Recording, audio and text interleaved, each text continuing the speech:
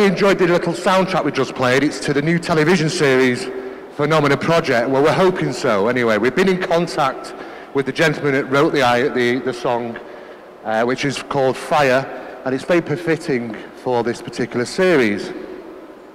My name's Steve Mera. For those that don't know me, I've been involved in the subject of UFO investigations primarily. My first investigation of a UFO was back in 1983 in Liverpool, so 34 years in the field. And around about 1990s, the late 1990s, I got involved in the paranormal research, psychology, parapsychology, and we kind of moved forward since then. But I'm here today to talk to you about a new television series.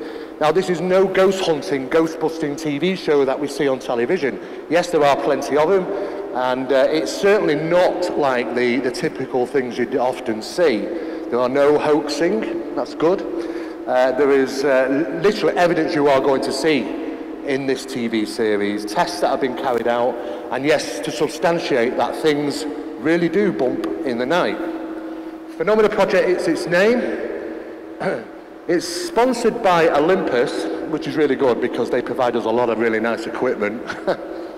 And we set it out for review in 2015.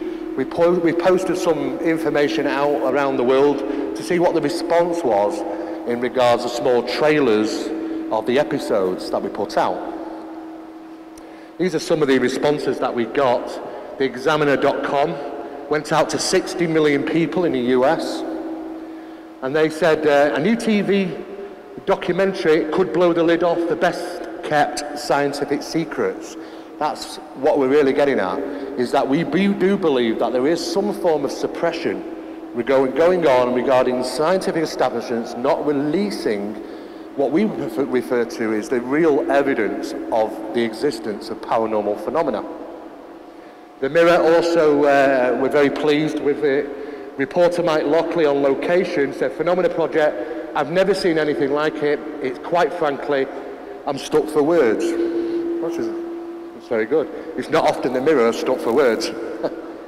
Editor and author Brian Allen said, Steve Mera teams up with Don Phillips. The setting could be explosive. Well, yes, it has been on occasion. So, SCP, the Scientific Establishment of Parapsychology. This is the investigation that took place last year in Seattle, Washington, in the USA. We were called there to investigate claims of paranormal disturbances at a house that's only 10 years old. It also already been featured in newspapers, on the television, Fox News, Como 4, and we thought that there was something to it. However, there had been a lot of debate about this, and it became quite notorious as being the most debated story regarding paranormal phenomena in America of 2016. New at 6, burning Bibles, disappearing crosses, shaking chandeliers. They sound like scenes from a Halloween horror movie, but a Bothell man says these are happening in his haunted home. Como 4's Elisa Jaffe shows us what he considers proof and the moment that our cameras caught too. This is not a Casper type ghost. And this is no ordinary Bothell house. Table, walked in, the table was on the floor. When Keith and his girlfriend moved in 2 years ago, he says strange things started happening right away. First thing we heard on day one was a kid cough coming from upstairs. They don't have kids, but this IT guy did have cameras and started documenting disturbances. Keith claims items started moving, flying, and disappearing. There are candles missing. One candle just got thrown, and there are 2 candles missing. Every cabinet door is wide open. All of them open up and down. There's no way that could be. I left the cabinet door open. That's it. That's it. What was that? That's it. It does not like cameras. I'm telling you, that's it. We shared Keith's videos with paranormal investigator Dave Schrader of Darkness Radio. Skeptical, yet it is intriguing. There are a few scenes, everything seems to be happening off camera.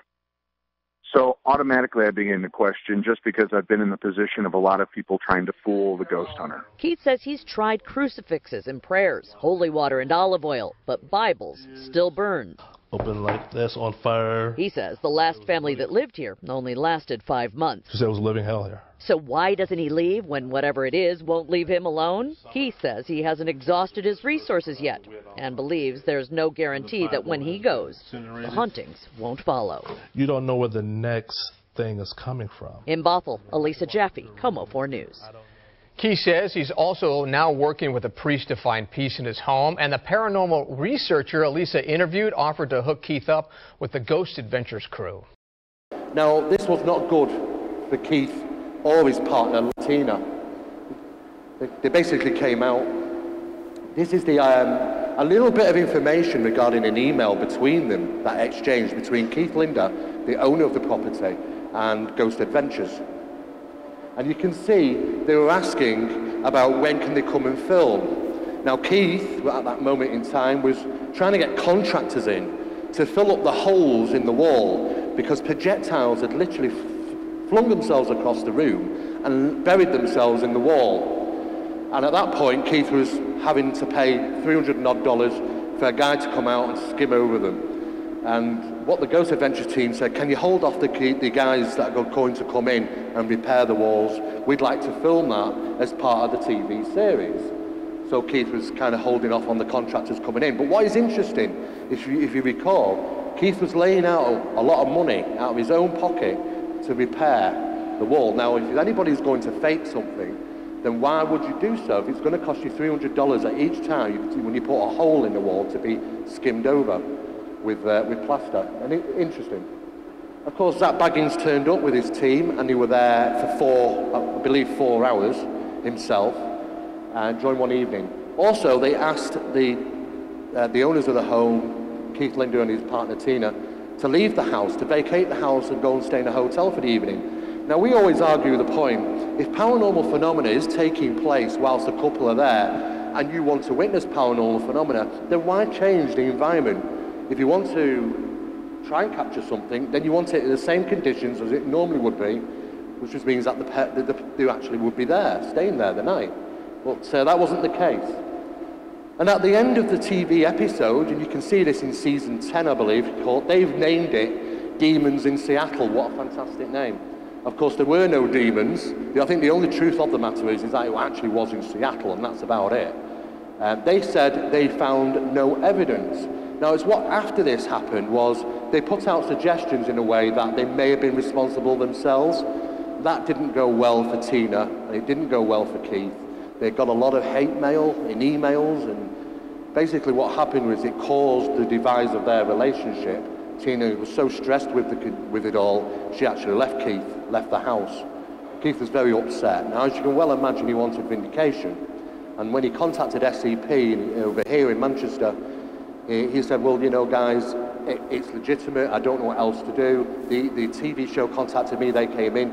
They said they didn't find anything. I don't know why. It's ridiculous. But it looks like we've been scorned. Looks like that we've been pointed at and blamed that we might be faking this, and we haven't, and completely sincere. Our response to Keith at that time was, well, Keith, we'll look into it. And we did. And we questioned Keith over a period of 4 months. Repeated questions, psychoanalysis. This was done over Skype, so we could see the video pictures of him, so we could judge his response to questions. Eye oscillation, stance, attitude, behaviour. A lot of those things are noted when looking for sincerity. And on a tick sheet and a pointing system that we often use, he scored relatively high. We do believe he was actually being sincere. And that's the only reason why we decided to take this case, because from what was being put out, it was a little bit too much to believe, to be honest, with some of the things that was being reported. Nevertheless, he did seem to show sincerity, so we did decide to visit Seattle. Beautiful place, Seattle. If anybody's ever been, you'll probably notice the absence of small pets, and that's because there's a lot of big eagles around, and that's the truth. They whip up pets and take them off, and not to be seen again. But it is a lovely place. The weather there is no much different than it is here in Manchester. You know, yes, it pretty much rains most of the time. They do call it a very wet location. But it's very vast. See Mount Rainier in the distance. And of course from Seattle, the main city, you can see the Space Needle. which is a very large rotating type building, like a restaurant. This is the house. Now the first thing you notice straight away, it's a lovely home. Sorry. It's a lovely home, and it's only 10 years old. It's only 10 years old. It's pretty much new. The whole area is only 10 years old, with around about 68 houses on the development. And it's 283 square feet. It's got 5 bedrooms, an ensuite, and a main bathroom. Lovely house, lovely home, lovely area. And the first thing I noted when I pulled around the corner into this estate was how much it looked like the suburban locations seen in the Poltergeist movie right at the beginning. It was just creakly the same. Kids playing on bikes. It was lovely, lovely place. But inside was a different story. This is what was being reported, things being completely trashed. This was happening when Keith was even at work. He'd come home, he'd find his office completely trashed, things turned upside down, no explanation for it. He did have an alarm system, ATC alarm system, which was home monitored and remote monitored. And he didn't have any intrusions into the home, yet these disturbances happen on a regular basis. And as you can see, it's quite destructive. He also found things scattered around in the kitchen, the pantry door open, and as you can see, cupboard doors, drawers, all open. This was a regular occurrence. This is probably one of the main regular occurrences on a daily basis. He went around, one thing Keith did, he documented it with military precision. Absolutely did a fantastic job taking photographs, records, documents, and that really helped us a lot. Pantry door open. Now, one particular day, he went into the computer room, and he's got 2 computers in there, one for gaming and one that he just uses for doing normal things on. And the tower was missing. He had no idea where the tower was. And he just assumed it just phantomly disappeared. 3 days later, he goes in the downstairs kitchen cupboard to get a pan out and finds his tower system sat on top of his pan. Could have been sat in there for 3 days, all he knows. But quite profound, some of the things he'd reported. Things were being damaged, broken, tremendous cost to Keith in repairing items which were broken, tipped over, a wardrobe as well. A lot of damage, a lot of expense. Scratch marks, beautiful furniture, new furniture. Taking into consideration, it was a new build, and he was the second tenant to live in the house in its first construction of 10 years. This pot was purchased by Tina, an expensive piece of pottery that she purchased, and she's very upset at finding it shattered on the floor. Now, what was interesting, from its resting place, which was up here on top of the worktop, it would seem that it must have traversed across the room to smash on the floor, because what we tended to do is we looked at the debris spread, the way it spread the debris, and we know that it must have come from a certain direction, and that was not the direction of where the resting place was. So that was very interesting. Of course, Tina was quite upset. She'd spent a considerable amount of money on this item. Things progressed to the point of scratch marks appearing on Tina's arms. She was getting quite upset. She was waking up at night, sometimes feeling scratch marks in bed, feeling scratches down her arms and her legs. And photographs were taken of these welts, these scratching welts. No wonder that Tina didn't stay at the location for very long, to be honest with you. Keith had come home one day from work, and his bedroom has 2 doors, double doors, and he found a piece of it missing. Corner was just snapped off mysteriously. And he didn't realise where it was until he went into the downstairs lounge where the television is, and propped up against the television screen was that piece of wood, as if there it is, you're not going to miss it, because as soon as you come in, he regularly would come in and turn the television on. You're going to find it. Notable, a very typical poltergeist type incident. And of course, that's the piece that was missing from the door. He did try and stick that back together. Not brilliantly, but he did manage to. Other things that were damaged were lights. This one was smashed. He found debris on the floor in the morning after hearing something break, like glass. You couldn't reach this. This is one of those lights on the landing, and you've got to kind of go up the stairs to try and reach it, but it's very high. And as you take a step near it, you end up having to take a step down, so you end up further away from it. You would have to have ladders to reach this. Keith he left it like that because he'd had an incident where he had been claimed to have been pushed down the stairs, which led to a fractured knee in a bone on his leg. He wasn't going to go up on any ladders to fix it, so it was there like that when we arrived. You can see the pieces of glass from the light which scattered around when it broke. Another incident, exactly the same sort of thing, a light in the upstairs hallway. Now the upstairs hallway seemed to be one of the focal points in this home. And he came out of his bedroom to see this light just literally hanging there, switched on, because he leaves the lights on at night, understandably. Smashed all on the floor, all the items, and it's just hanging there, just swinging backwards and forwards.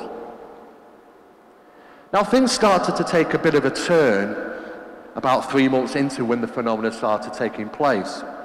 He walked into his office one day and noticed something quite unusual. The smell of something like smoke filled the air. And he noticed just a corner of his paper in the printer looked like it had been set on fire. It had been burned. Now Keith's not a smoker. He doesn't smoke in the house. And neither does Tina. Tina didn't smoke. And he was quite baffled, so he took a photograph of it. But this was one of the first things in regarding incendiary conditions, spontaneous fires just bursting out or bursting into flame. Another incident was for a few days he started to smell smoke downstairs in the kitchen. He couldn't find anything. It was annoying him. He was walking around, sniffing the air. He could smell something burning. And this went on for a few days, but could never locate anything. Eventually, it caught his eye. The crucifix that he had up on the wall seemed to start singeing the wall, as you can just see here and here. The crucifix seemed to be burning the wall. Yet it was made from wood, it hadn't combusted. Yet it was very profound, because once we actually moved it off the wall, we could see almost the shape of the crucifix. Other things which combusted was this, he was a gamer, fantasy flights he loved, and this was one of the posters that they produced. But he actually bought that, and it was made of a plastic material. Now at this point he was at work, and he got a phone call from the fire service, which were at his home. There'd been a report, the fire alarms had gone off, they had come out, looked at it, put it out. It was literally dripping around because there was plastic involved, but they couldn't work out how it caught fire. There was no explanation. Now we were lucky enough to confirm the fire regulations report, the officer's report, that they had no idea how it combusted, how it caught fire in a location where nobody was at home, and only alerted by the fire alarm, which is part of the burglar system. But it's not the only thing that seemed to catch fire. Keith reported on occasion that whilst he was wearing shirt and tie, he worked as an IT guy.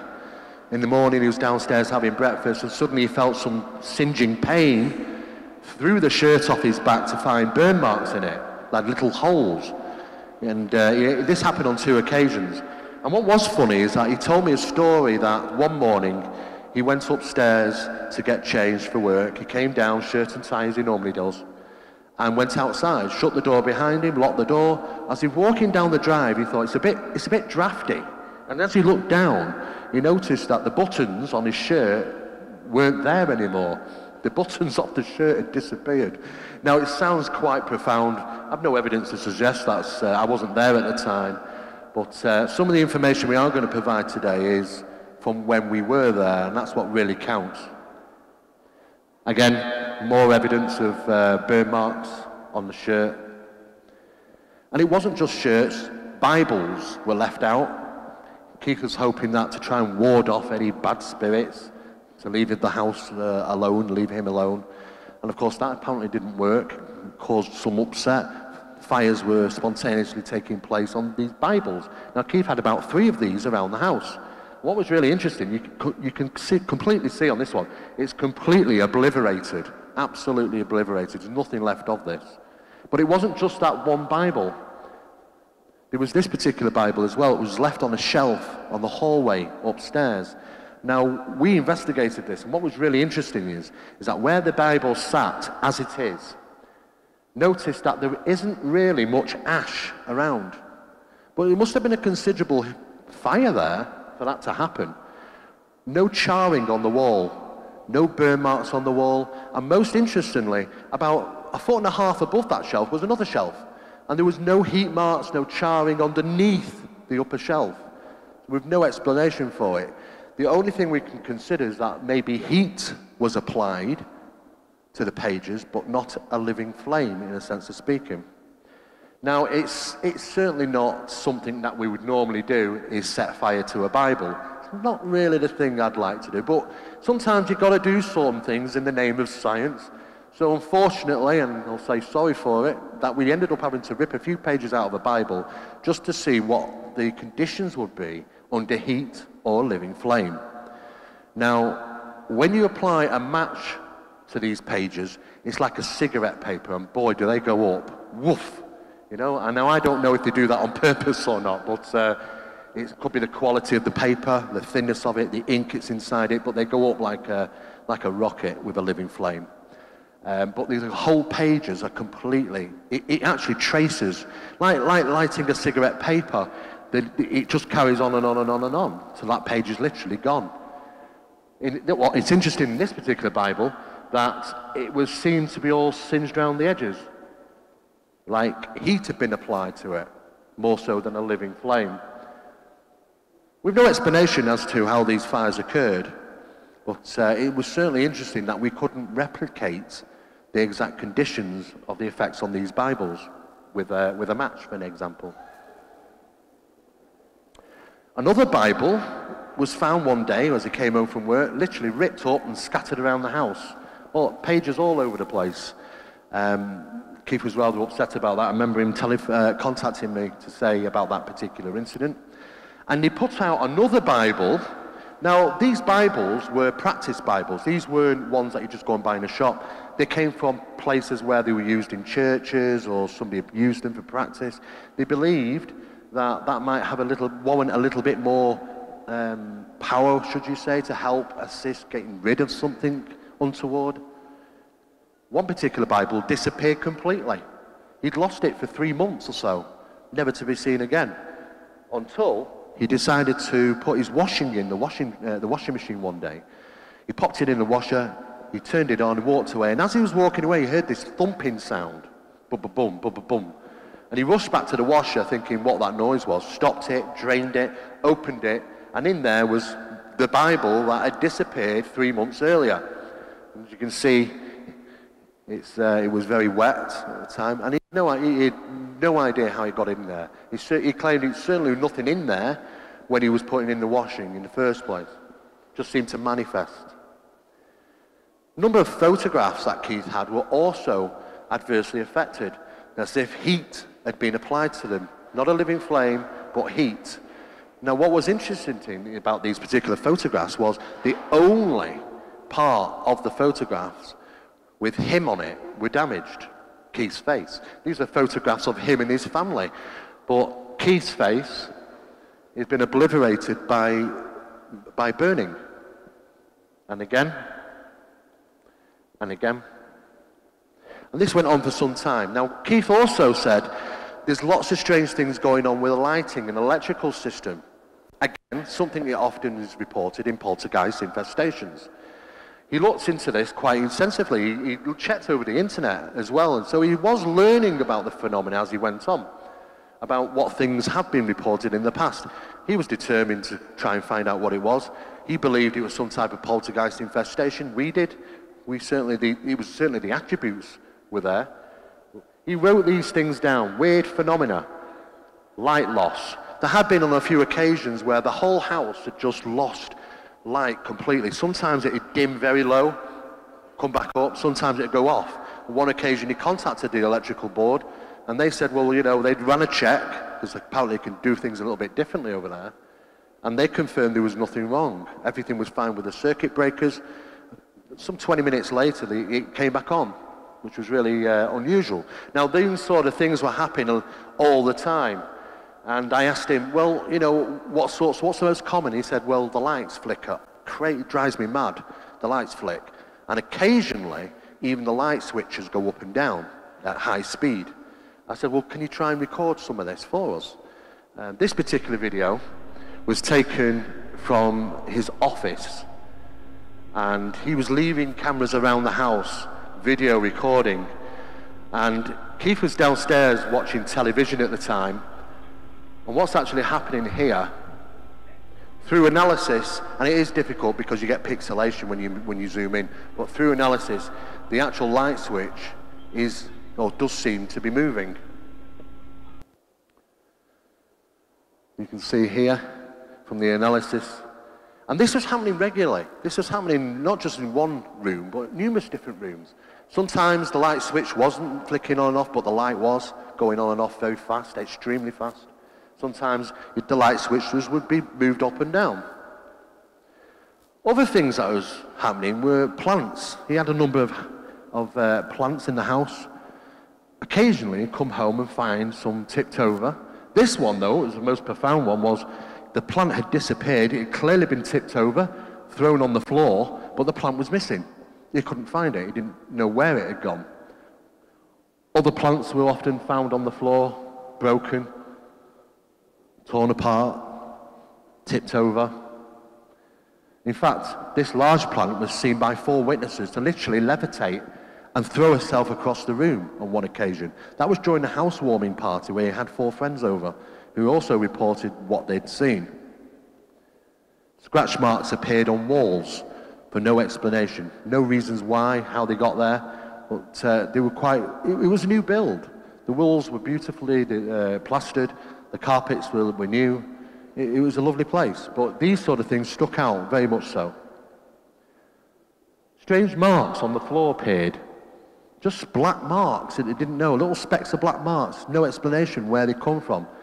Just one minute everything was fine, the following day there they were. These are some of the holes or indentations from objects that suddenly just fly across the room and almost bury themselves into the plastered walls, hence him calling out contractors to fill up these. Now Keith sent this to me and he even done a drawing because he thought it was that interesting. It was early morning when he was going to go to work, and around 6:30 a.m. he'd locked up the house, he was walking to the car, but he got that feeling that he was being watched. And he quickly turned around to see something as if somebody was in the house peeking through the blinds. And as soon as he looked up and saw this, it shut tight quickly, as if something was spying on him. He was quite upset about that. That was his office, the room in the house that was regularly getting trashed. This was another incident when Keith said that the first apparition he believes was seen. As he was sat at a table in the kitchen, something caught his eye, peeking around the staircase. And I asked him to draw a picture of it, take a photo of the location. And this is what he did. Now, we tried to replicate and see what sort of angle that was when we were there, for someone to actually poke their face around the corner with their hands. And we couldn't do so, because of the way the stairs are, we'd be further down. It would indicate that if something was seen like that, at that height, with its hands round the corner, watching him, that it must have been on the wall and not the floor, which is quite disturbing. For Keith, he absolutely freaked out that night. He left the house that night, and I believe he went to friends. But he was really upset about seeing something like that. He described it as rather dark-skinned, a girl with, as he explained, crazy hair, all stuck up. But she was just there watching him. But when Keith panicked, it would seem that she scurried away and seemed to go upstairs and across the land. And he could hear like running footsteps. So we took all this in account when we went there. This is an X-ray from when the damage to his bone and his leg and his kneecap when he said he was pushed down the stairs. It's one of the x-rays. He was laid up in bed for a while because of that. Now, this is where it starts really getting profound. Strange markings started to appear. Now, this is the point where at first I thought, I'm not having this, I'm not swallowing this, it's too much to believe. You know, I mean, I've been in the field a long time in paranormal research, and I've never come across something like this before, so I didn't take lightly to it.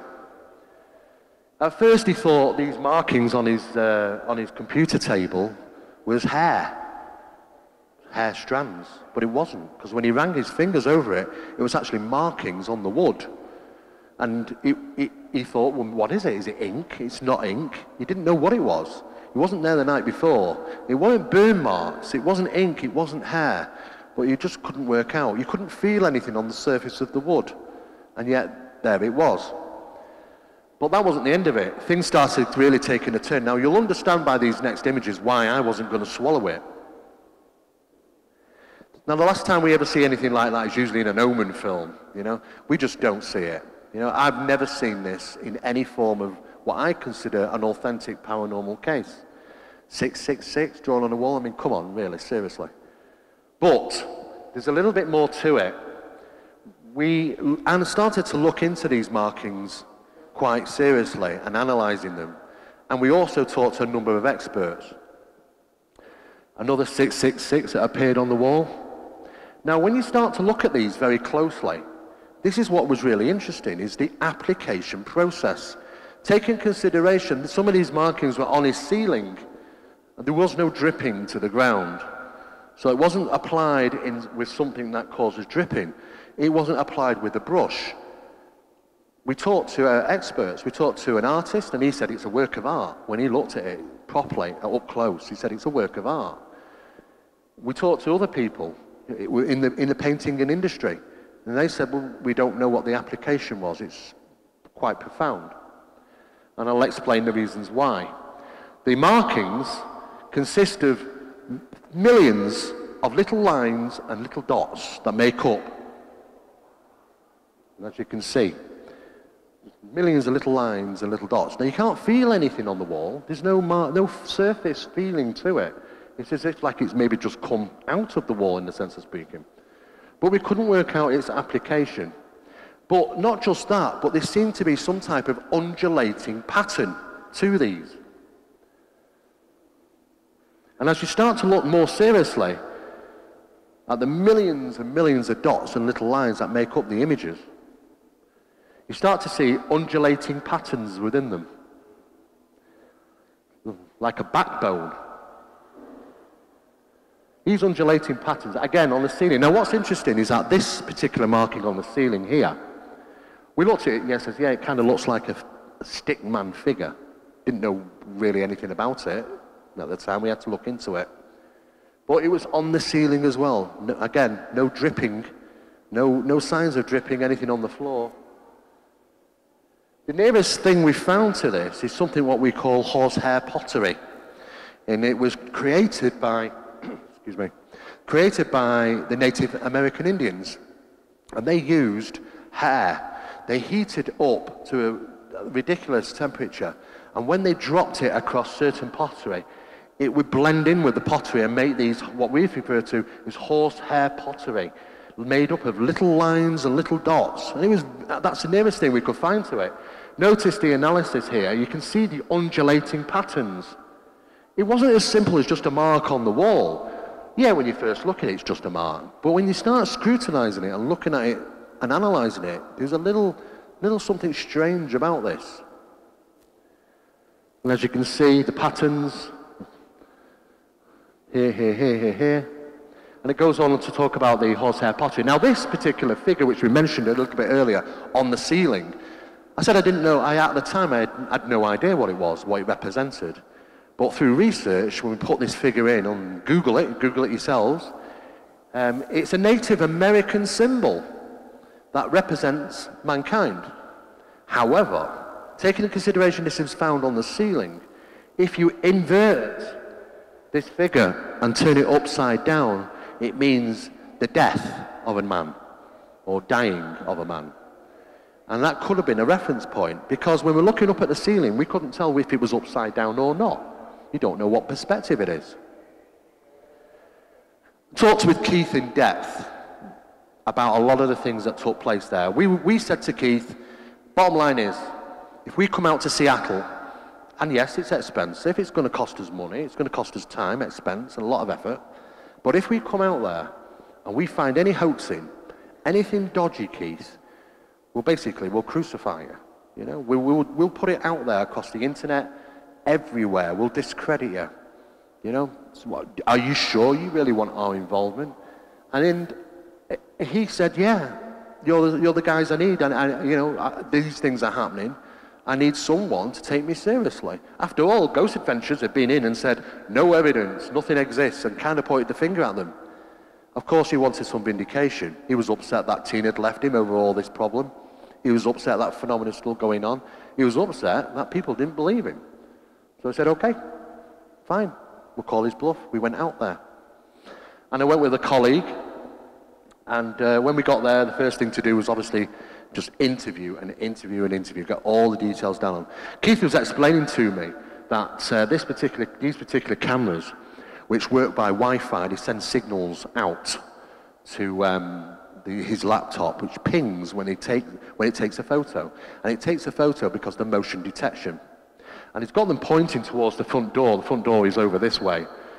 And he's got two of them here. On occasion, he said, these cameras would move. He's had to purchase other cameras because he'd come downstairs one morning and that camera would be facing the wall.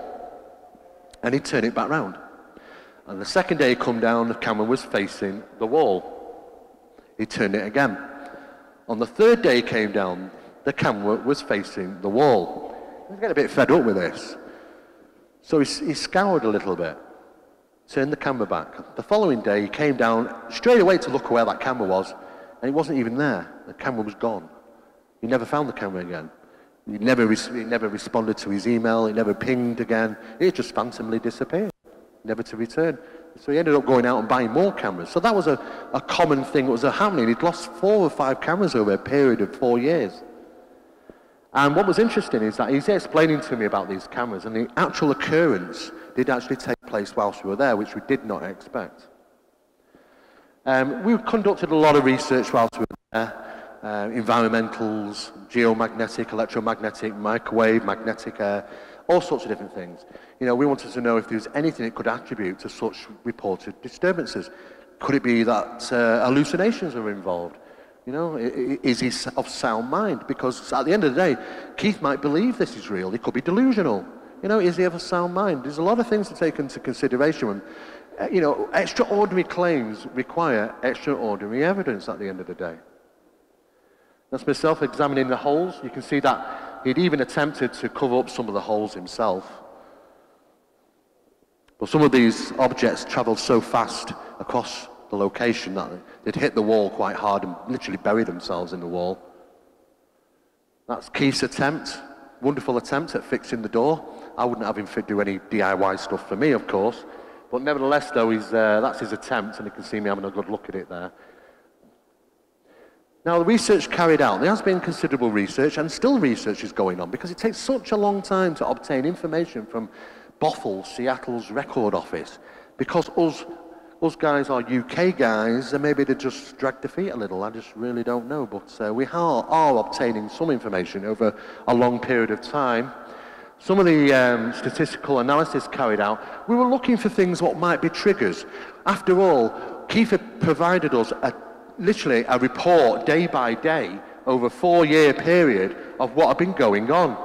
And you can see here 2013, you know, 2015 and so on. And we looked at the times when activity was taking place and the peak values. And we're having a look to see if it falls in any certain pattern. Now, what was interesting is that the peak of activities here and here seemed to fall in with the spring rise, the spring equinox, and the summer rise or the summer solstice. Could be just a coincidence, maybe, but maybe there might be something to it, we don't know. But it's interesting to conduct these type of surveys. We also looked into lunar cycles, and to find out if there was any correlations regarding new moon and so on and so forth. But no, there wasn't, because they just fall into random events of new moon, waxing crescents, waning crescents, and there was nothing significant, no pattern regarding lunar activity and phenomena taking place. But did seem to be spikes of phenomena taking place at the spring equinox and the summer rise, the summer solstice. We also had geological research and geopathic stress analysis of the land to see if there was any natural causes for maybe some of the strange things that might have been taking place in his home. But by all accounts from the research carried out, it seemed to be just normal, nothing unusual, no different than really our homes, I assume. The location, there's as you can see, these new houses, estates. Now, they're only 10 years old. So we were trying to figure out what was there prior to the build. Now, this is Keith's house here, if you can see from Google. And there is, at the back of Keith's, a brook, or what they might recall to a small stream. And that's been there literally forever.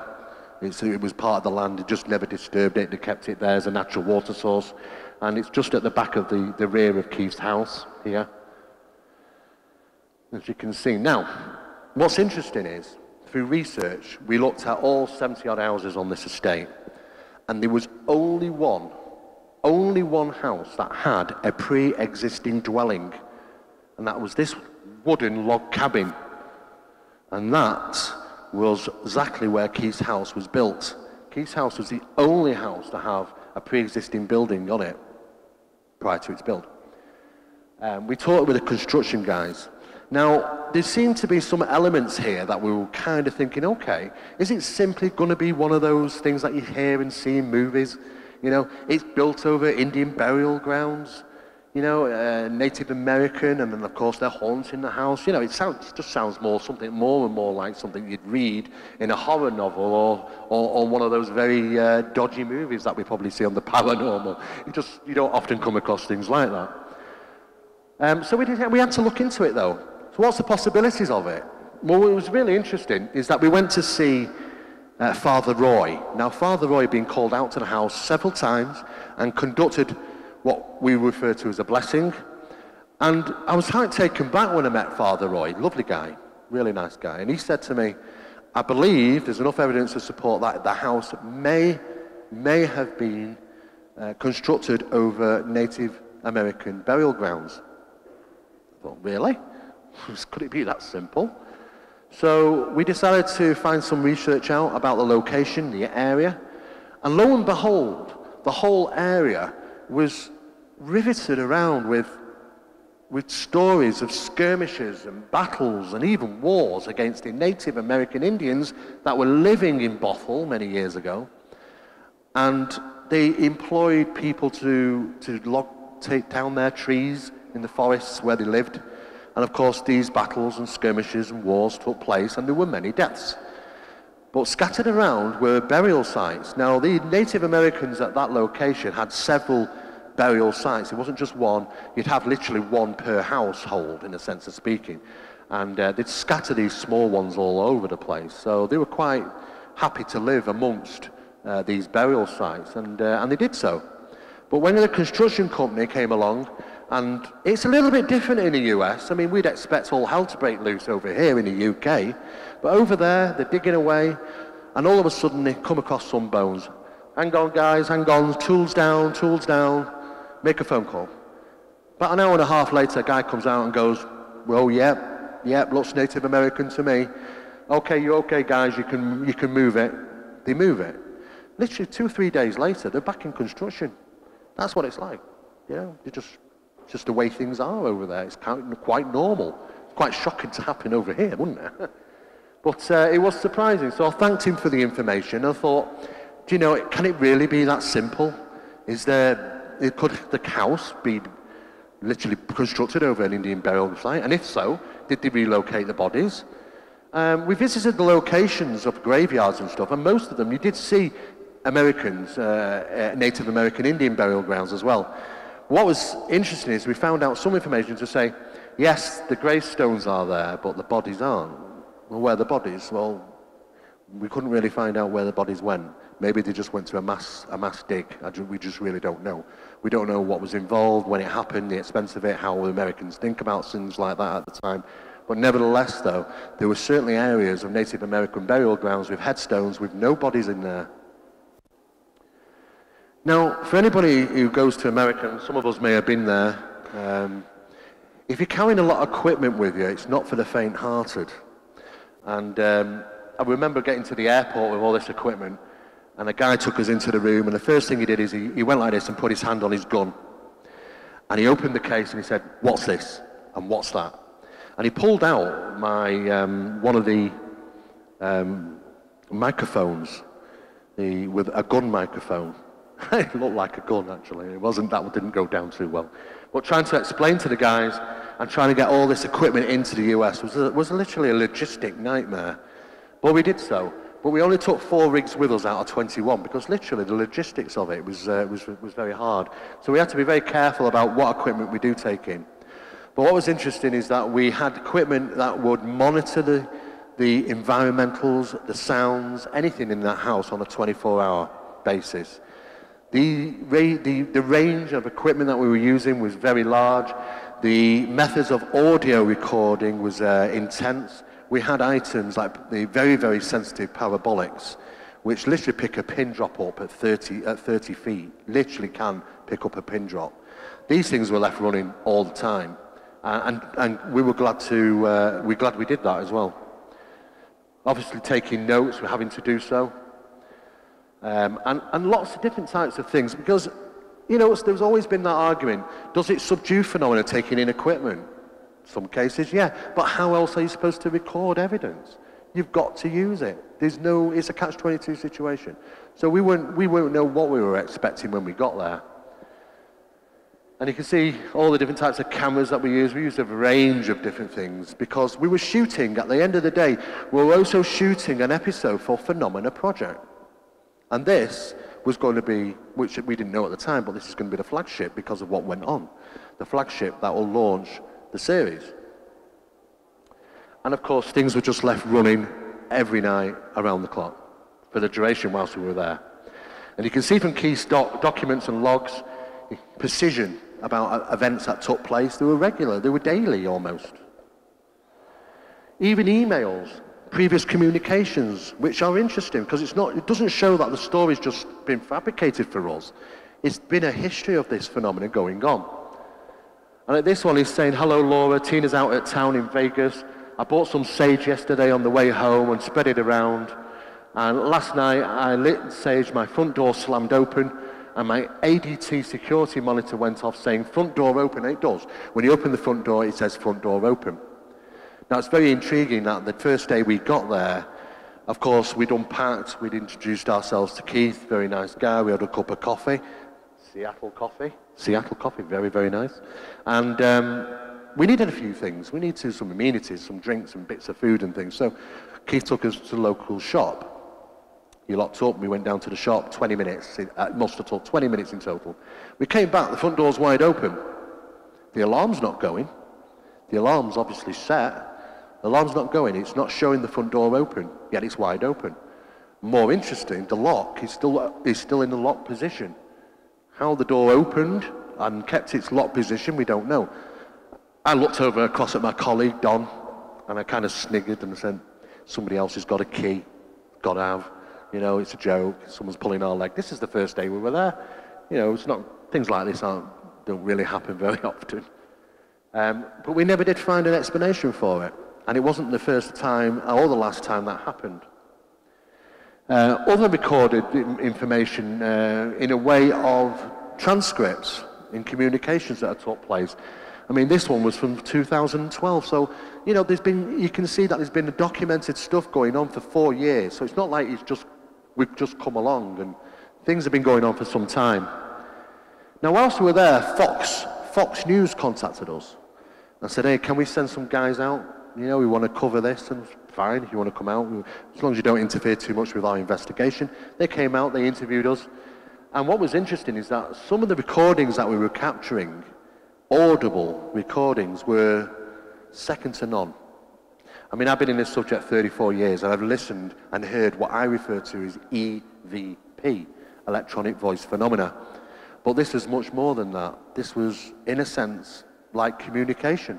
The voices were ridiculous, like somebody was actually there.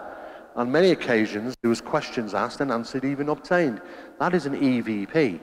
That's heading towards your ITC, your instrumental transcommunication. This is heading towards what we refer to as AVP, actual voice phenomena. Of course, photographers turned up from newspapers. We had to conduct our investigation around all this mess. Literally, it's very, very difficult. And we don't normally take cases like this because it gets too heavily involved with the media. It's difficult, it muddies the waters. But we were there to try and help Keith. We believed he was being sincere and it was just trying to reach out for help. So, how did the night progress? Well, one of the first incidents was, I was the last one to go to bed. It was early hours. I think it was almost 10, I think it was 10 to 5 in the morning. I came back after 6 or 7 days at Seattle on the first visit with sleep deprivation. In fact, I was suffering from something called, like being drunk, sleep drunkenness in the sense of speaking. I was slurring my words, I was feeling dizzy. I had to go to sleep for literally almost a full 2 days just to try and recoup. And the reason being is because the phenomena that was taking place at this home was so regular that I didn't want to miss it. I didn't want to miss the opportunity to capture something of this magnitude. I've never seen this type of stuff before. I mean, I've been in the field 34 years, and 32 of that, I've never seen. Yeah, there's been some things, but nothing to this magnitude, and I was quite surprised, taken back. So, yeah, I wasn't getting much sleep, an hour, probably a day. So it really did weigh on you. But I was the last person that went to bed. Now I've got Keith and my colleague Don. And Keith's bedroom's here, and this alcove here, there's another door to another bedroom. As I walked upstairs, the house rattled with snoring coming from both rooms, which does happen. I'm sure there's some snorers here, but they'd never admit it. And I make a mental note where the door positions are. You know, it's just a habit I do. I'm always switched on. I'm looking at the positions of the doors, which one's open, which ones are closed, and I go to bed. But literally 45 minutes later, there's the sound of a door as if you pulled it shut, not turned the handle, but a definite loud click, as if a door had been shut. Rushing to the landing, I can still hear them pair snoring their heads off, and I'm thinking, what made the sound? I'm looking at all the doors, and not a single one had moved. They were all in exactly the same position as I saw them as I went to bed. But nevertheless, though, the sound, which was also recorded as well on our recording devices, which was very loud, was the sound of a door clicking shut. So we do believe that it could be in a paranormal action. They have sometimes the capabilities of recording events and playing them back randomly. And they tend to be common events. Doors closing, kettles boiling, people calling your name, toilets flushing, taps turning on. Tends to be those sort of things, regular incidents being recorded and played back randomly. The problem is that when you hear them, you can't discern which is a real event and which is a recording of that event. Nevertheless, though, we got it. Don't forget, parabolic microphones were here, a pin drop at 30 feet. These are running all night. We recorded all the events, so we got the times, the frequencies, the lengths, when it happened. CCTV cameras were in operation, but they were faulting regularly. And they were also taking photographs of nothing. For some reason, motion detection was set off when we're in bed, and a series of 30, 40 photographs are taken for no apparent reason. Now, when we talked about this camera, it happened whilst we were there. Myself, Keith, and Don, a colleague of mine, we were the only 3 people in the house, all in the kitchen area, sat at the table talking. When Keith's laptop went ping, he said, "Oh," I said, "What's that?" He said, "It's one of the cameras has sent me some information. One's been triggered." And it was this camera, as we saw earlier, this camera in the lounge, that had sent that information. It had sent a photograph of just a grey wall. It would seem that is took a photograph of a wall, but it wasn't pointing towards the wall. When we went into the lounge, it was in fact pointing the wall. It had turned 180 degrees. Now, taking in consideration that these particular cameras and the spec on them takes a photograph around about 12 milliseconds, it should have taken a photograph in transition of movement from 180 degrees, but it didn't.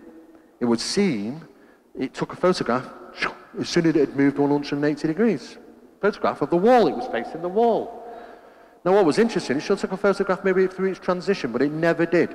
So I have to question sometimes, do these objects really move from point A to point B, or did it just materialize instantly? And hence, that's why we only got a photograph of the wall. It's very, very mysterious, but most of all, the most significant thing is it actually happened whilst we were there. Nobody was there. The incident happened in a location where no human agencies were. That had to be, that deserves explanation. That's scientific explanation. And we can't provide one. And that's what makes it something under the heading of possibly paranormal. There were also infrared, unusual things that took place there. An infrared area, a hot spot you could call, no apparent reason for it. It vanished. It never came back again under the same conditions, the same time, same location, same heating in the house. In fact, we turned off heating when we were doing such tests on thermal because we don't want thermal tracing to appear. But there were anomalies. This basketball-sized object just seemed to hang around for a short period of time and bang, disappeared, never to return. We seemed monitoring regularly, 24 hours around the clock. Thermal imaging was also used to see if there were differences in darkened areas or UV flooded areas. Laser nets were used. We use lots of different types of equipment to try and figure out what's going on. Laser tripwires. Now, we'd set up this laser tripwire, and as you can see, this is one being set up. Okay. Now, they're fascinating because if you cross the beam, they just simply alert you. Now, throughout the night, throughout the investigation, 3 days in, we'd been using infrared. Most people tend to use infrared in investigations, but we weren't really getting a lot. And we thought, okay, let's change the method. Only because of one recording that we got. We got a recording, and by all intents and purposes, it said, when we were doing infrared testing, it bothers us. It bothers us. We didn't know. We were trying to figure out, what does that mean? What it bothers us? And we just sort of sat there at the table, rummaging around, trying to think what that might mean, when a little light bulb went on and thought, okay, are they referring to the infrared we're using?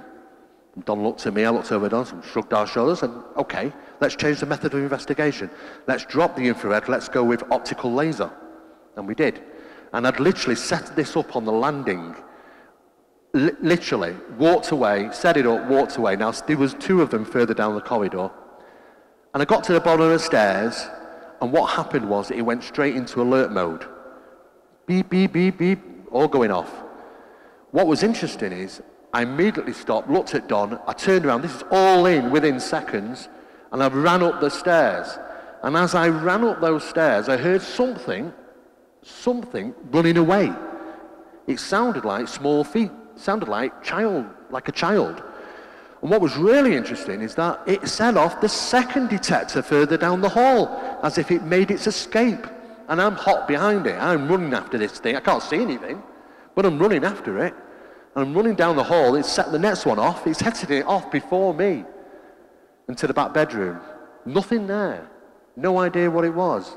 But we heard the small footsteps. It was like we were pursuing something like a child. But isn't it interesting that it went off immediately? Maybe it was just something that was checking out what it was, what the equipment it was.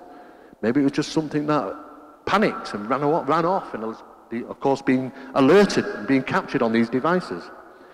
Now, the audible phenomena, when I said it's second to none, these things, whatever the recordings were intelligent, were vocals, and we definitely seemed to have an interest in what we were doing, and they were also trying to identify the equipment what we were using.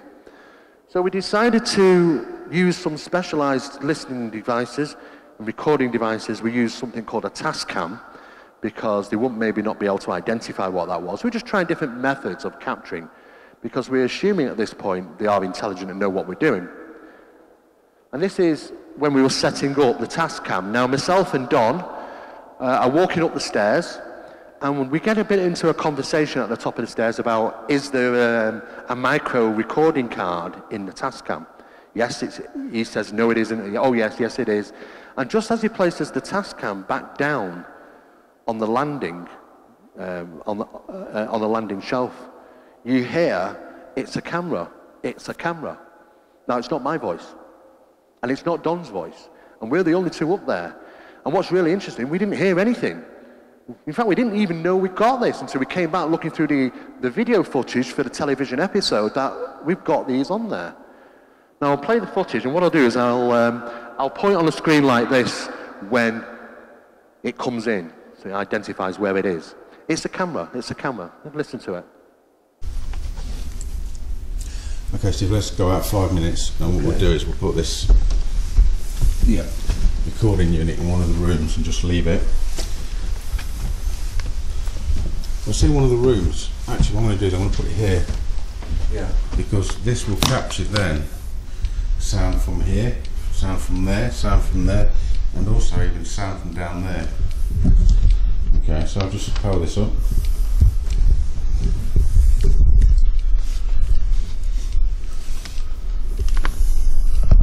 Now that's the Tascam which we use.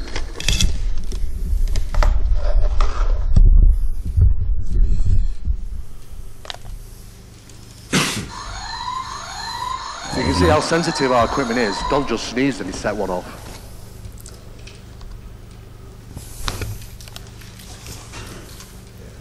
Now at this point, Don's asking, is there a memory card in the device?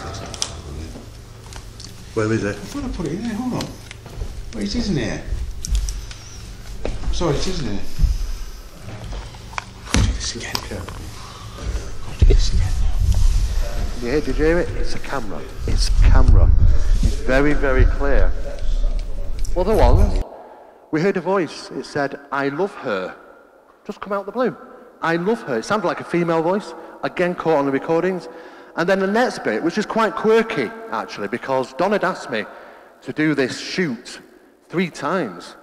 And now, for the 3rd time, all I had to do was go to the front door, open the door, and walk in. And he said, no, do it again, let's do it again. And it just ended up the 3rd time. But the first response seemed to be a female voice. There were no females there, only myself and Don at that time. I love her. And the second one, it said, on 3. It was interesting. Let me play the clip. Straight from that, come out. We're going straight out.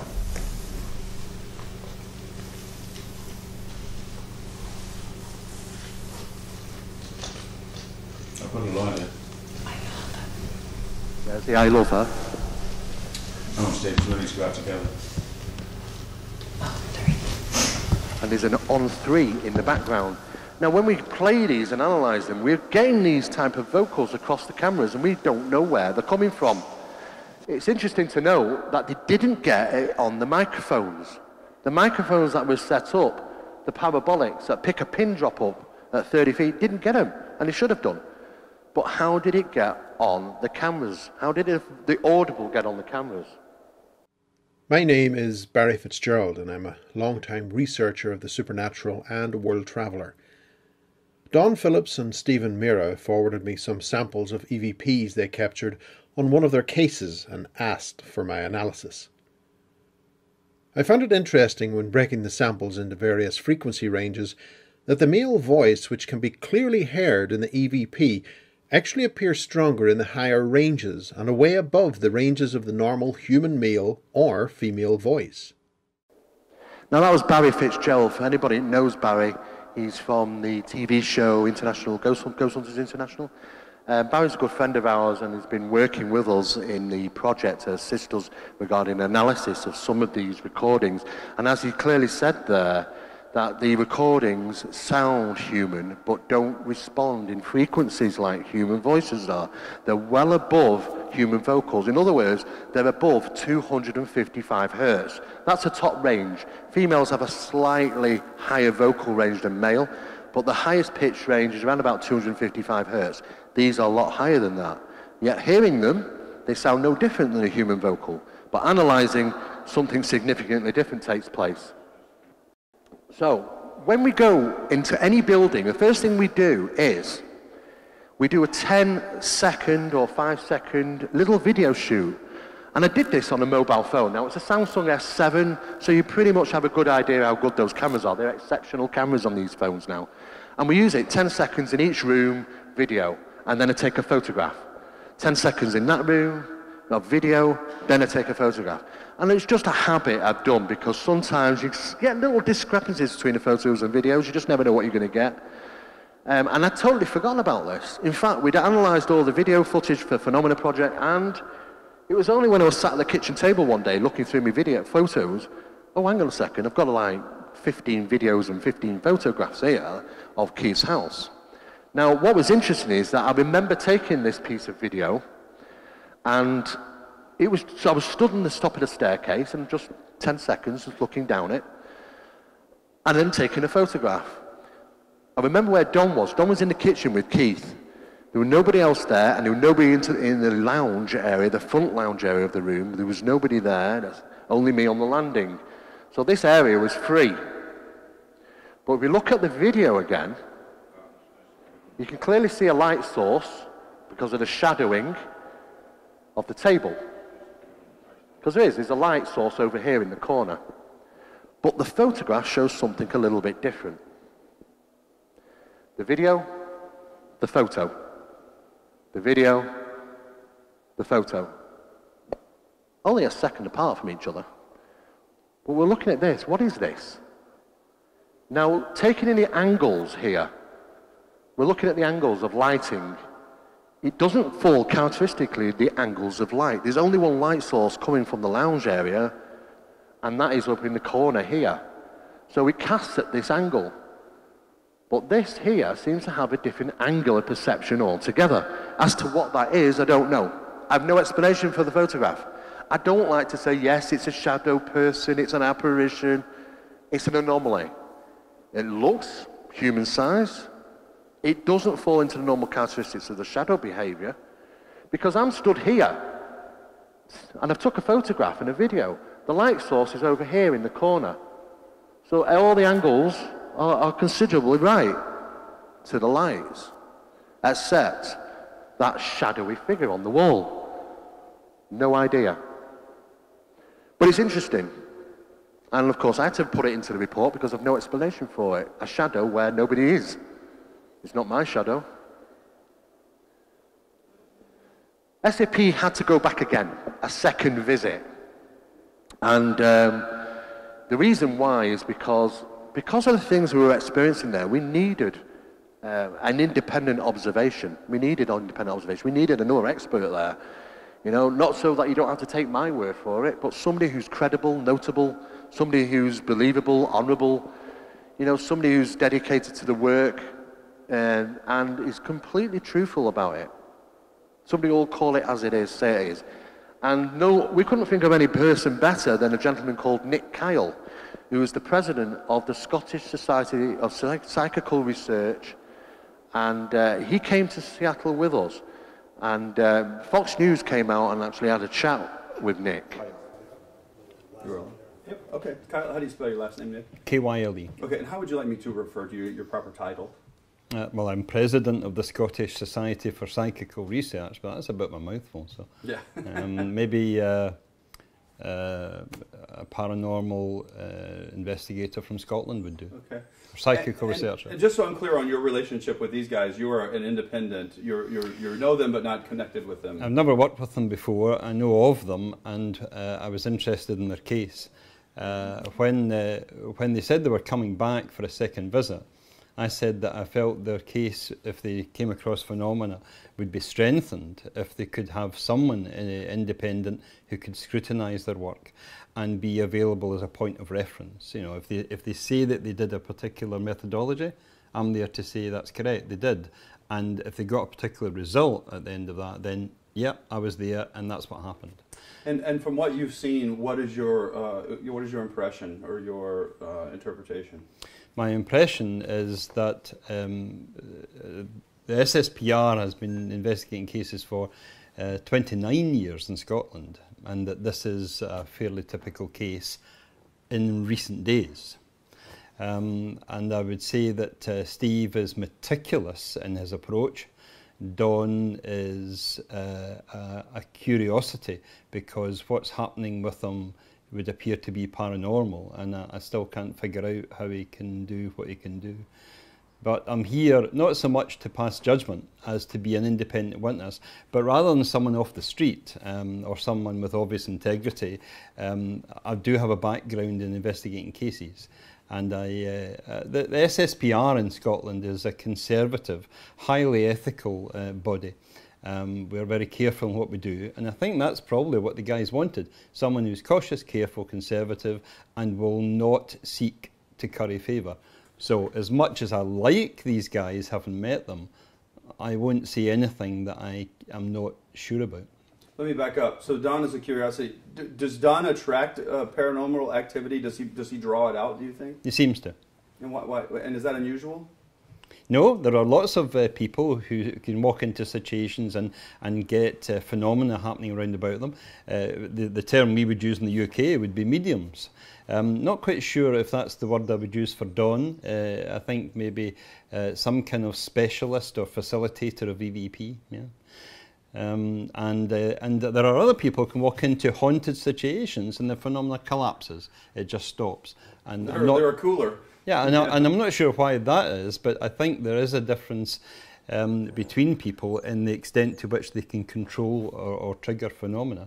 It's maybe something to do with skepticism is not conducive. So I arrive, the place goes quiet, yeah. Right? Maybe I'm a jinx. Having seen their scientific methods, are you in the belief that what they have obtained is credible? Yes, in most cases. Some phenomena have happened when we've not been expecting it. So maybe one of us is sleeping, or for example, the stuff that came from the woods, we were only able to observe from a distance. Right?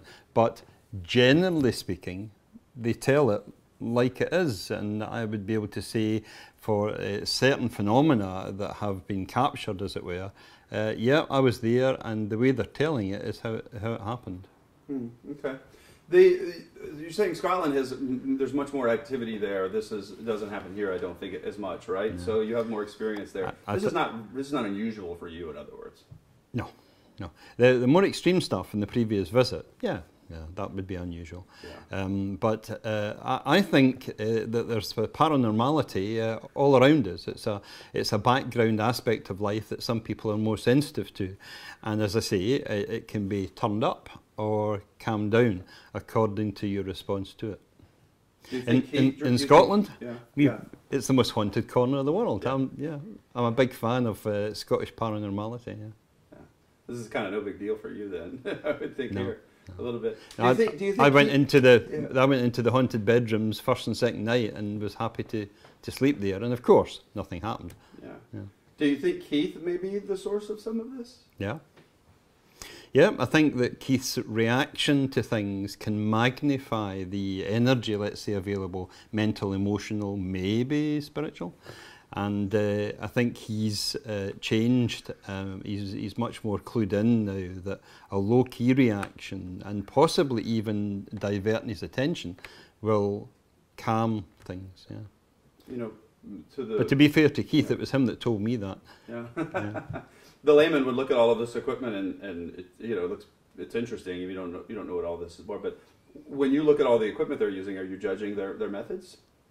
I don't judge the methods by their equipment. I looked at the equipment and I was reminded of advice that I was given by a Scottish investigator that the best equipment's between your ears. But if you want to keep a record, if you want to have something for other people to study and to follow on and to know what the story was, you need some way of recording it, and there's plenty of options here. And when you've seen the recordings of the voices in the woods, the EVP, skeptics might say, oh, they made that up somehow, there was a speaker somewhere. What do you think about it? Well, I don't think they made it up in the sense that Don's been very good at showing me upon request his recorder, and I've regularly or frequently checked it to make sure that it's either completely clean or I know what's on it. So anything else is additional. Some of what happened in the woods I think is intriguing. Others I would put down to the wonderful recording equipment that Olympus use, which seems to pick things up a quarter mile away. Could be voices from far off. Some of it. Could be a kind of a mixture of the two. Yeah, it could be. But if you get a sensible answer on a recorder to a question you've just posed, and it wasn't pre-recorded, then that's not picking up random stuff if it happens again and again. One of the frustrating things about Don's EVP work is he very often gets it just on the edge where the reasonable man would say, yeah, I agree that those are the words that have been recorded, but a hostile critic would say, no, it's pareidolia. Define that for me. Pareidolia is the ability to see patterns where they don't exist, to attribute meaning to essentially non-meaning signals. Yeah. And how about the fluid on the walls? Your thoughts on that? It reminded me of walls I've seen that have been spat upon. In other words, there could be a way of applying liquid to a wall. But I'm not accusing anyone of doing that. It's just, I think that sometimes when we're looking for answers, we really lack imagination. And I think that we need to analyse that to see, is it wood sap? Is it a chemical that's readily found in houses? Or in fact, is it quite rare and unusual? The composition of it might give us a clue to how it came to be there. I thought you were going to ask me about something else. I thought you were going to ask me about the painting upstairs, because I was not at all sure that that was paranormal. And Steve worked through a process of establishing that it was unlikely to be nudged when he passed it. The timing was a factor, but he also did a vibration test in the wall, and there was a significant vibration in the wall when 2 or 3 guys went thundering past at speed. So to me, because the wall hanging had not been checked just prior to the event, we just have to put a question mark against it. I don't regard it as good evidence of paranormality. What's better evidence of paranormality is when you get a tripwire or a laser beam being broken by something physical, and then in another part of the room, another PIR sensor has been triggered, and you go up and you find the vibration sensor has been moved off the bed, and that these 3 things are being discovered within seconds of each other. I would say, because we know there was no one in the room, that deserves an explanation, and it's very difficult because there's 3 different types of alarm being set off there, and one of them was physically moved. Can you send me that? Do you have some of that you guys did? Okay. Ultimately, you're here to I'm lost the words, but you're here to tell it like it is. You're here to ensure that their methods are accurate and that their scientific method is accurate. Anybody who makes a bold claim in today's world can expect to get hostile criticism. People who work in this field are very often the subject of character assassination. I've been very fortunate in being a voice in Scotland who's known to be careful, conservative, cautious, and nobody's fool. So I've come here at my own expense to see if these guys are telling the truth, and so far they have done exactly what I would have expected, and they've come up with results that I can verify. Just not so many results as I'd maybe hoped. Now that's Nick Kyle, and he came out on the second visit. Now things had deteriorated somewhat. Phenomena was not happening as much as it was the first visit. But whilst he was there, he did witness things. He talked there just about the vibration detector, how it moved from location, causing alerts on numerous other devices, simultaneously literally within seconds. That was witnessed. There's numerous other things that he'd witnessed whilst he was there. So it was good to have a secondary opinion and an independent observer there to make sure that, you know, we are doing what we say we're doing. Nick will say it exactly as it is, and he did so. Now, what he's talking about, one picture did fall off. There's another picture like this, just upstairs. And the reason why that fell off is basically because of vibration, we think. Though we can never rule it out, that it might have been a paranormal incident just as we were passing, but nevertheless, we could have possibly ruled that out as a paranormal. That's one incident we've managed to rationalise. Very sensitive, very high sensitive vibration detectors, which I'm going to replace. One just here and one on the bed frame as well. because of reported vibrations. I'm going to leave them as they are, as you can see. I'm going to shut the door and I'll seal it off. Okay? Now we did lock the door, seal it off. In other words, put special tape on the door so we know if it's been entered. Those vibration detectors, one of them wasn't in its normal place. It alerted whilst we were downstairs in an empty room. We went flying up there, unsealed it, the room, went in, found it not even on the place where we left it, on the floor of all things, upside down. Now that's where we left it, and that's where it was, upside down in alert mode, a foot away from the bed. Now what was interesting, taking into consideration we'd done an EMF sweep already in every single room, this incident, just where this landed on the floor, down here, left an EMF hotspot of almost 8 milligauss for about just over 3 hours, and then bang, disappeared. No apparent reason for it. Is the incident itself seemed to leave a trace evidence behind of an EMF.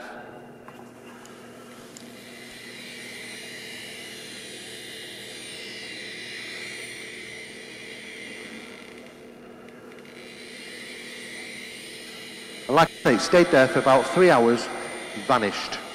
No explanation for it.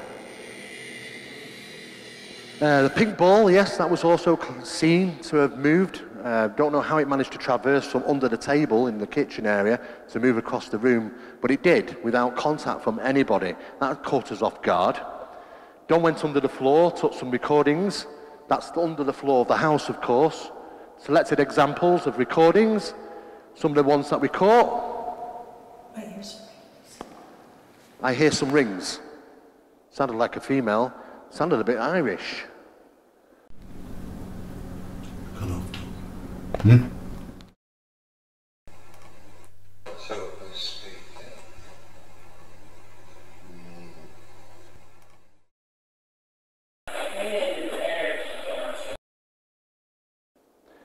Is there a breakthrough that we're having here? What we're finding out is that we know how the human ear works. We check into different things. We look at the cochlea part of the ear, and we know this is how we get to hear things. The vibrations through the air, harmonics, causes the eardrum to rattle, and this is what vibrates in the inner ear, known as the cochlea. Now, there is something called the cochlear implant for people who have hearing deficiencies or can't hear at all. And it fastens directly to the side of the head here and connects directly to the cochlea, bypassing the eardrum completely. We're allowing people to hear, which is interesting because on occasion we found 3 recorders running simultaneously in a silent environment. I've recorded 3 different types of voices, or 2 voices and clicks. And it shouldn't do, because if it's harmonic, it should all record the same thing, and they're not. It would seem they are using something referred to as transplacement, transplacing directly to that equipment. In other words, they're placing it directly on that equipment. It isn't in the air. Hence, we get different recordings at the same time on different equipment in a silent environment. But what was interesting here, and the Plague Cottages incident, which is another Phenomenal Project episode, we heard someone, a woman in talking at the time we were recording. We had to, Don went on, bummy neck, press stop, shouted downstairs, thinking it was some of our investigators, guys, can you be quiet down there, I'm trying to do a recording. Silence. Looked out the window, all our guys are outside, there's nobody else in the building. But I know what I heard. I heard a female voice say a sentence. I said to Don, write it down, don't tell me. And they were identical. We heard a woman talk, both of us, but the recorder didn't record it, and it should have done. So how did we hear it? It couldn't have been harmonic. Maybe it was transplaced to the individual. Not only did he have the capabilities possibly to transplace into equipment, but also to the inner ear as well. So really, when people do turn around and say, I heard something, John, didn't you? And he goes, no, I didn't hear anything. There could be a reason for that. It could be that, yes, people are targeted directly. Direct information to them. This light on the landing of Keys fell to the floor, 73.4 inches, I believe it was. Made a loud bang. Interestingly enough, the replication of that sound should have generated around about 39 decibels. It registered around 69 decibels. The original sound source was almost twice as loud as it should have been, amplified. Is it a real sound? Is it manufactured by the paranormal to make it sound like it, but they don't quite get it right? Or is it just amplified to gain our recognition, to make sure we hear it? Who knows? But the evidence provided there suggests that there's a massive difference between the replicated sound and what it should sound like and the original sound source. Stroboscopic light experiment, very fascinating. We decided to set this up. And it's a motion camera, there's strobing lights going on, and it's a motion camera. And it picks up something on the landing when there's nobody there. We don't know what it was, but it was something close to the camera, as you can see. There's even somebody that said it looks like there's a pair of lips in it, a pair of lips of all things. I don't know if that's just pareidolia, of course. That look like a pair of lips. People say it looks like a pair of lips. I don't know what that is, but it's got colour. That's interesting. What is it? We've no idea. We've asked questions and gained responses. And yes, see, some of these questions are really the top 10 questions. And we've got answers to questions we've given. This is actual voice phenomena recorded as it happened. I'm not going to share too much of this with you because it'll spoil it for the episode, but it's on its way. It's on its way.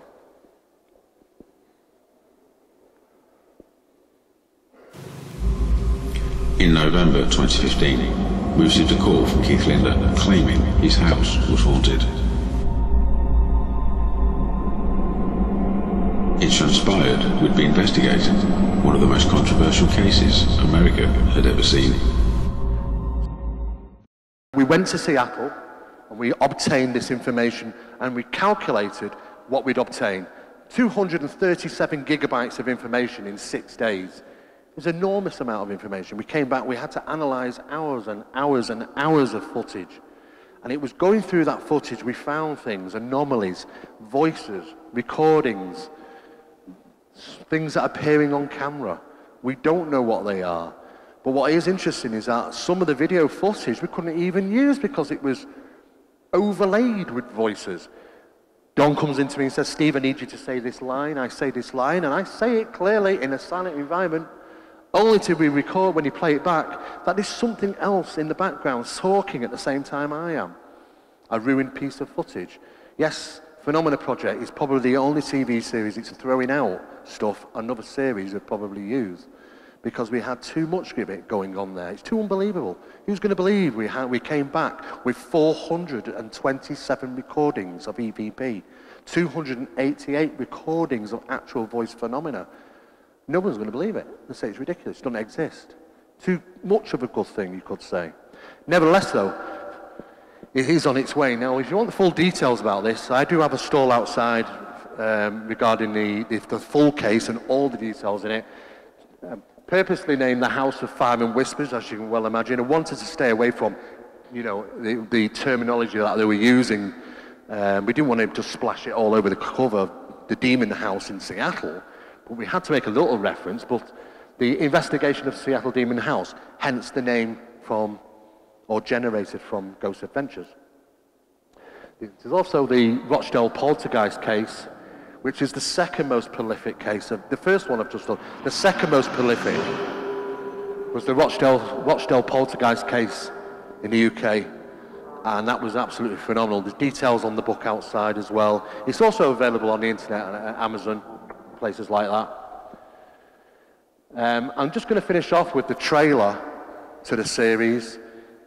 We first constructed in 2015. We're coming to a close now. Season 1's completed. The main one, the 2-hour episode, documentary, special flagship version is due to be released at the end of this month. And I'll play the trailer.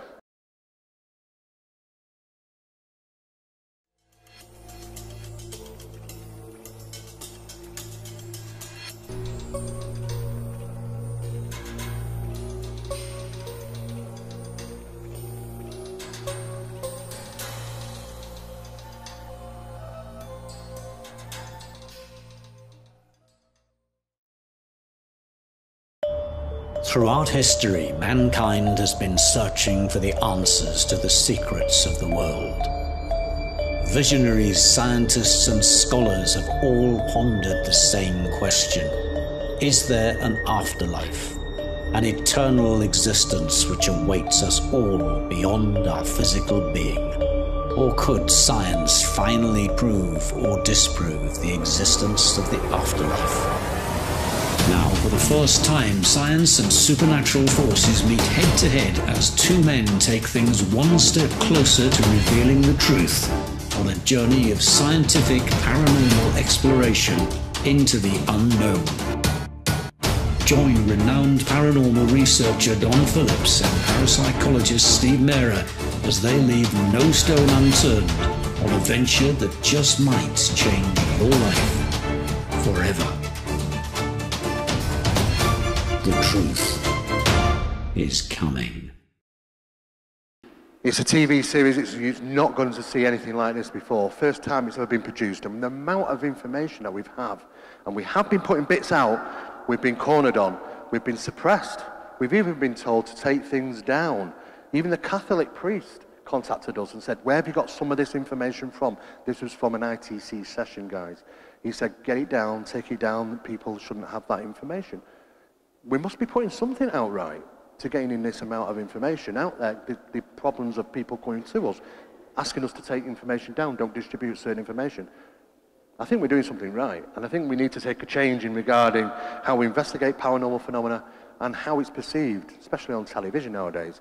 It isn't a subject to be laughed at. It is a serious subject, and we do need to advance it, and we need to do it properly and the best way, professionally as we possibly can. If anybody wants further information, you can go to the Map-It website. Phenomena Magazine, which is a free magazine you can download every month from phenomenamagazine.co.uk. Feel free to pay a visit to Phenomena Project's website, phenomenaproject.tv. There's some details about the episodes there and upcoming things that we're also doing.